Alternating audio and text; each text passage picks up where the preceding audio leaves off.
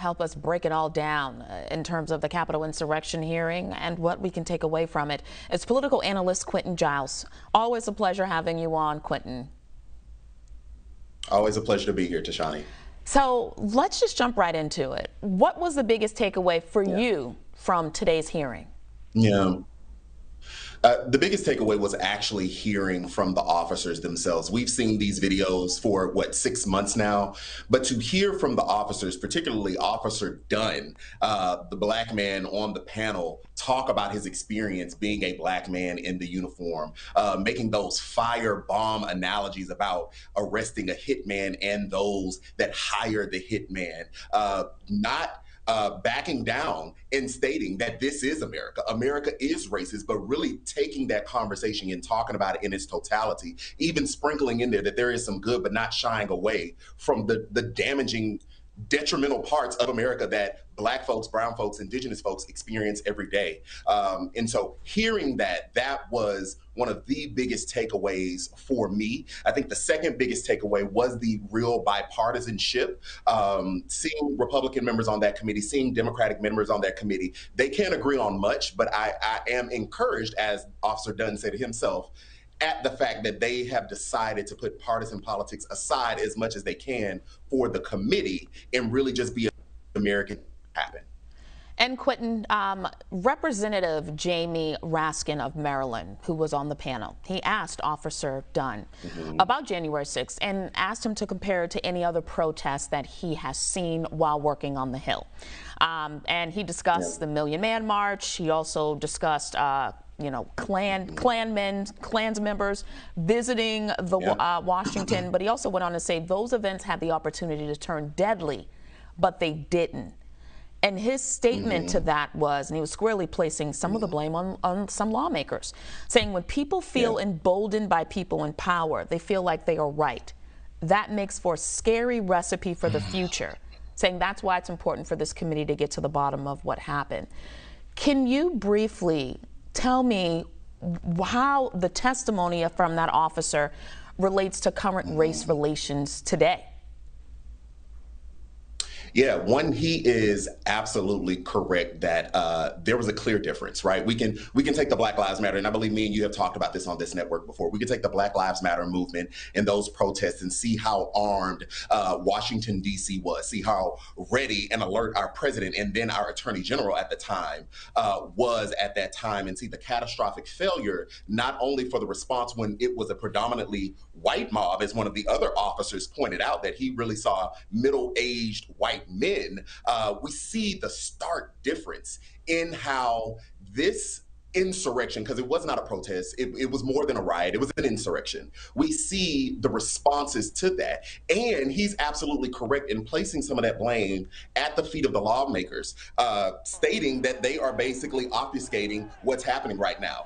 Del Walter said earlier on this network, it's not surprising when you have new allies or white folks just now learning about Tulsa and that race massacre, because at that time the people in power whitewashed it. So Black folks always knew, but now the world is finding out. And you can really kind of draw a line to this today. The only difference is Black, brown, and indigenous folks are in positions of power. We have social media, we have networks like DNC to cover these things, and so we can all discuss the facts. But you cannot deny the stark difference in how these two events or other events have been treated versus this one. Yes, and Quentin, it's worth bringing up our last guest in the last hour had an issue with defining insurrection, which is a rise against government authority.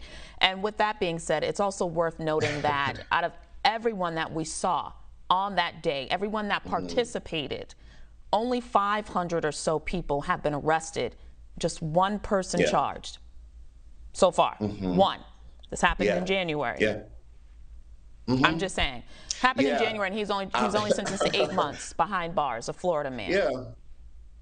It's crazy, and it's very pertaining to the last guest that you had, one of them. It's very disheartening and very hurtful to hear. I would say a misapplication, an intentional misapplication of what happened. Right? We all have eyes. We all saw what happened, and it is shameful that we had an attack on a co-equal branch of government, two co-equal branches of government because Vice President Pence was there at the time. We had a full-blown attack on this democracy, and only one person has been arrested when we saw flexicuffs for everybody black who was protesting the injustices of black folks. So it's disheartening. I would even say it's disheartening that this committee is going on recess. I understand that Congress has scheduled breaks, and I understand that they were already set to have a 7-week August break. But we, the American people, have been waiting on this commission to take place. This is one would hope, a once-in-a-lifetime event, and it has taken all of this time. So I actually don't even believe they need to go on break. You started the commission, let's see it through, and you can have your vacation and your breaks any other time, but we need to know what happened. So are you basically saying, Quentin, the fact that Chairman Benny Thompson said, hey, we may come back from recess early to have a second hearing, are you not satisfied with that? You think they need to just work straight through the break? I'm not satisfied with that because this is the August break is not a surprise to them. It's a surprise to us, right? Because we're not in Congress. They knew when they would start this, right? Nancy Pelosi knew when she was going to call this committee. They had the gesturing of House Minority Leader Kevin McCarthy. They decided to start this hearing on this day, right? That was intentional. We thank them for that. But you chose to start today, and if you say that we may come back, that insinuates that you have the power to work through. There's choice in the matter. So again, I understand they are people. They need their vacation, as we all do, from our places of employment, but we have been waiting 6 to 7 months to get this committee underway. I think that they can work through it so we can find out what actually happened and who financed it, who insinuated it, and all the things we need to know.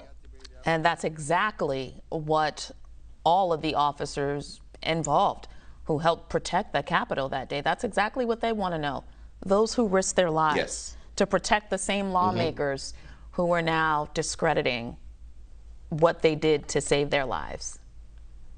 Absolutely. Yeah. Quentin Giles, always a pleasure. Always. You said it. Always. Always a pleasure.